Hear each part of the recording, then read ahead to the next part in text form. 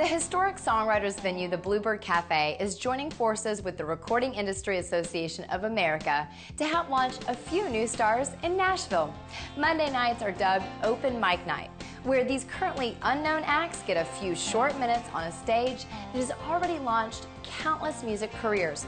They say when you play at the Bluebird, you never know who's in the room, but now with this new venture, you'll know that label representatives will definitely be there to give a listen. We caught up with a few of the key players to hear all about this new endeavor.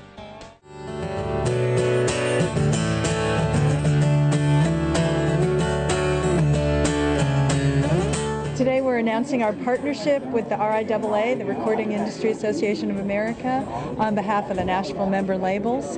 And it's a partnership that shows the industry's support of the Bluebird and our developing talent. It's spectacular on two levels. Number one, it brings back the idea and kind of makes real the concept that the Bluebird is a place where people are discovered. Some great careers have started here. Garth Brooks, Taylor Swift, some brilliant careers, and it makes that real, and it sort of codifies the fact that Nashville A&R people will be in here on a regular basis looking for great new talent.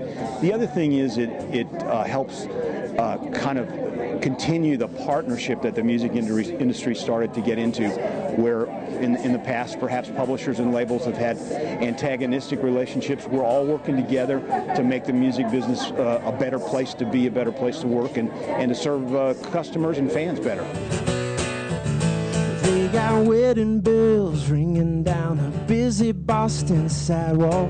Crowds of people cheering as the limousine drives off. We're moving from a world that was dominated by units to one that will be dominated by access and performance rights and other things and new ways to monetize music. And that's really exciting. I think we're going to see a very successful future. But at the core, it all starts with that song, and it starts at an incubator, and this is the greatest incubator for music in the history of our country. That's my blessing and my curse. I grow up and I grow old in a world that's populated by your verse, knowing I was your first. The Bluebird's 29 years old. It'll be our 30th year next year, and was kind of at the pivotal point with Songwriters shows. It was where Amy Curlin tells me the very first In the Round was ever performed. Don't you worry, love did not elude me. The Bluebird is irreplaceable, I think. It's just such a sense of community. I think so many of us come from towns where, this is considered, being a songwriter might be considered be a pipe dream. And you come here and I always say that we're a bunch of misfits, and we kind of wind up together here, and we get to just love what we do, and we get to support each other. And the Bluebird, I think, is kind of, the centerpiece for that. Well, I was coming to the end of a long, long walk when a man crawled out of a cardboard box under the East Street Bridge and followed me onto it.